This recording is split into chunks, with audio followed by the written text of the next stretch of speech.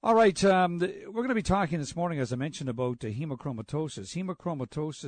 May is Hemochromatosis Month here in Canada. If you're not familiar with this term, folks, don't feel badly. You're not alone. What's alarming is that we are talking about one of the leading inherited diseases that's out there. This is a killer. It affects perhaps as many as 1 in 300 within the general population. And yet, many in the medical community can either ignore or simply miss the warning signs of this. This morning we're going to examine what's been dubbed the bronze killer in some detail, and we want to hear from you, as I mentioned, either through your own questions you have for our distinguished guests or anecdotally through your experiences with hemochromatosis. This may be running in your family. You may have a friend who's been dealing with this. You may have lost someone to hemochromatosis. With me in the studio this morning is Bob Rogers, Executive Director of the Canadian Hemochromatosis Society. And in a moment, we're going to be joined on the line by one of the top researchers into hemochromatosis. Dr. Paul Adams is a professor of medicine and chief of gastroenterology at the London Health Sciences Centre. And I understand we have the doctor on the line as well now. Dr. Adams, good morning to you. Good morning. And Bob, good morning to you. Good morning, Brian. Good to see you. Now, of course, you're a Westerner, right? I was actually born in Toronto, Brian, and in 2003 went out to Vancouver, and I'm enjoying it out there. And Boy, it's tough to take, Bob, especially in the middle of January, February. I think so. It's pretty hard to go skiing and swimming all at the same time. Yeah, it's great to see you. Thank you very much. And, of course, I understand you're sort of in Ontario now because being that this is the month of May is Hemochromatosis Month, you want to get the word out there. I've been traveling across Canada. I was in Edmonton and Ottawa and down to London, back into Toronto, and I'm glad to be on air this morning with you, Brian, because this is a disorder that in this listing area could affect a lot of people. Yeah. I think people are going to be shocked when they hear about this. Dr. Adams, let's begin with you here. Tell us in layman's terms, if you can, what exactly is hemochromatosis? Well, you're good at pronouncing it. You're off to a good start. Well, I mispronounced it once this morning. I hope you can spell it. This is Canada's most common genetic disease, and that's also true in the U.S. And this surprises many people. It's not a new disease. In fact, it was described in the 19th century. A very detailed book was written about it in 1934.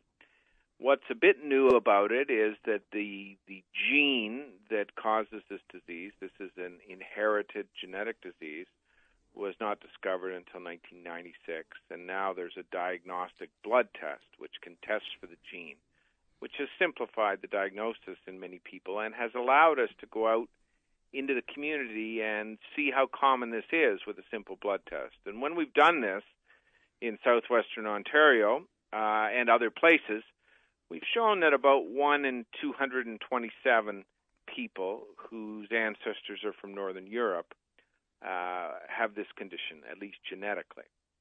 So that's extremely common. That makes it about 10 times as common as cystic fibrosis, which is another genetic disease that everyone's heard of.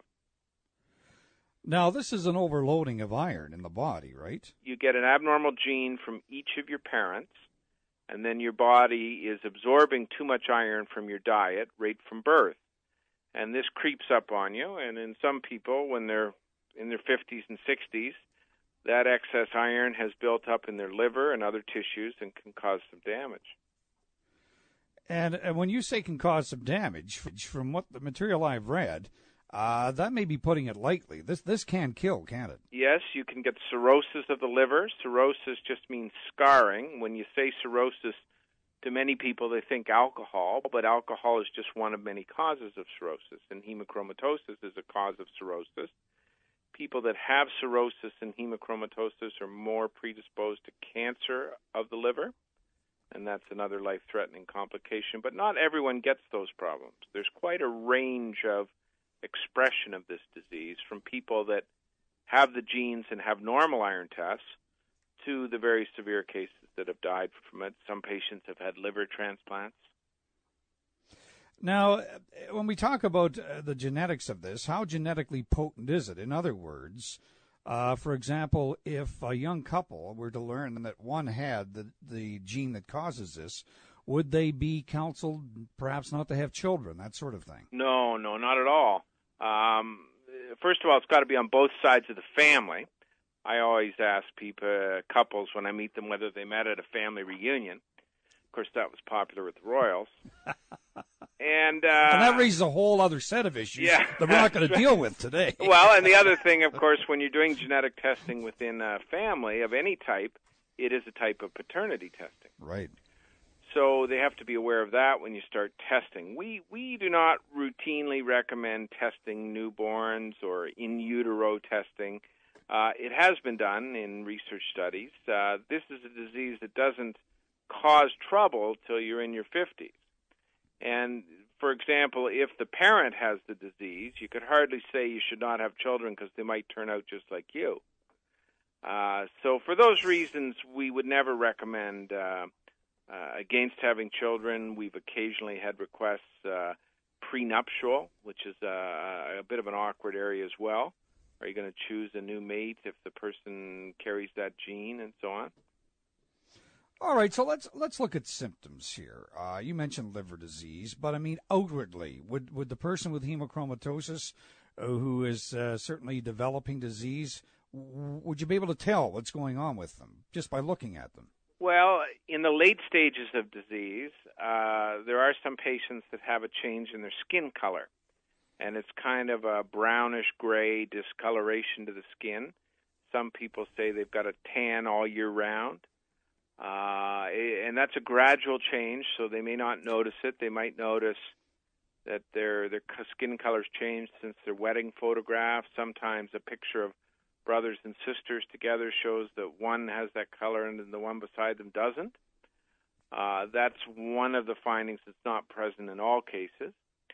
The symptoms are very vague of this condition, and that's why it's often misdiagnosed or underdiagnosed. Many patients complain of fatigue, but you may know that 58% of Canadians complain of fatigue in surveys, so it's a bit hard to know what the background noise is. Why doesn't the medical community, though, Dr. Adams, simply do, when you go into the doctor and he wants to call for blood tests, he does CBC, does all kind of whatever they are, different tests, why isn't there a box to check for this? Well, that's a good question, and many patients will say they've had every blood test done, but they haven't had this test done. In fact, the most common way this is diagnosed in Ontario now is the patient complains of fatigue. The doctor orders an iron blood test, usually ferritin, thinking it's going to be low, thinking that the patient may be low in iron causing the fatigue, and then they're very surprised that the iron is very high. Now, the other part of your question is why isn't there a mass screening program for this? We were quite involved with a project like that in London called the AIRS study, where over 100,000 people were screened for this, and that's how we got some of the statistics. The 1 in 200, and you said 220. Yeah. Now, screening is a little bit of a dirty word in medicine because it's talking about testing people that don't have a disease to help those that do have a disease. And whether screening is cost-effective or a good thing depends on a lot of variables, like how good is your screening test? Is the screening test expensive? Can there be any harm done from the screening test? Do you have a treatment for this condition? Do people who are screened and treated early do better than people that aren't screened and are just found incidentally? And we don't have all the answers for hemochromatosis on all these questions. In some ways it performs well, but in other ways it may not perform well. For example, there are some studies showing that some people with hemochromatosis never get sick, so there'd be no benefit spending money on them. So this is one of the controversies. There was some concerns about genetic testing large numbers of people in the population. Could they be turned down for insurance or denied jobs and so on? And we really saw very little of that.